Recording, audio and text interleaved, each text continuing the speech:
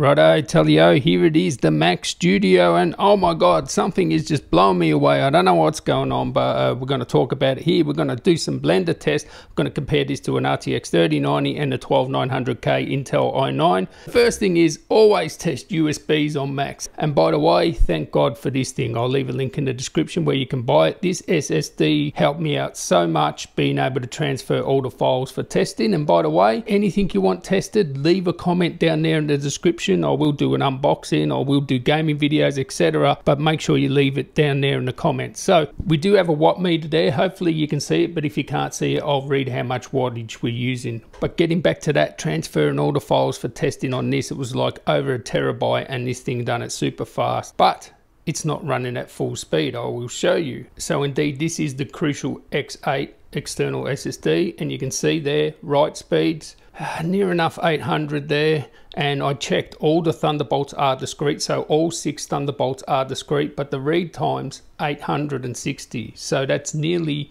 200 short of what it is on a PC. So I've tested this on a PC, it's 200 megabytes per second faster for the read, so we're not getting full speed through these USBs. It's a problem with all the M1s, so yeah, that is what it is, but still, it was still super fast using this compared to, you know, trying to get it off my NAS over Wi-Fi. But these do have 10 gig networking. Now let's have a look at the speed of the SSD. This is the 1 terabyte model, and you can see there you're not getting the full speeds that Apple advertised. You need the 4 gigabyte model to get the full speeds, the 7000 or whatever it is. So that is what it is. Now let's get into Blender, and oh my god, this is crazy. So first I'll tell you what model I have. I have this one here, the pre-configured model, because the other one's on the way. So anyway, 48 core GPU, 20 core CPU. But I do here have times for the 64 core model with 128 gigs RAM, the M1 Ultra here. So we'll compare this one now to these times here. So now let me show you something that is crazy. So I'll go to preferences here, and what you can see here, doesn't make a difference if I tick both or one.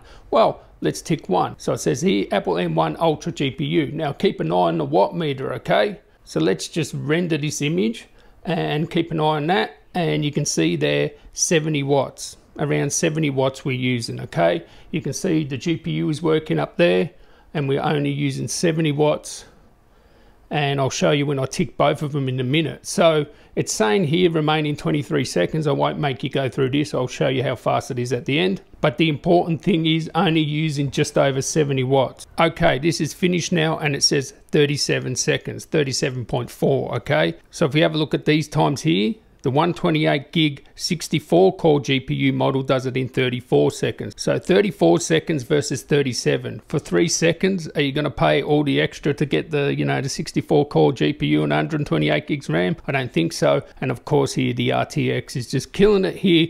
We'll get onto the CPU in a sec. So if I go into preferences here, I'm going to enable both, and we'll go back and keep an eye on the watt meter. We'll render this image again. Render image, and what you can see there is woof, 90 watts. It's going to go over 100, 105 watts, 108 watts, 101 watts, 120 watts. So there, doubled the amount of power, up to 130 watts. There you go, 130, 128, 124 watts. Doubled the amount of power. But is it faster? Well, I don't know, we'll find out. We've got 3 seconds left, and exactly the same time. It's 37.73.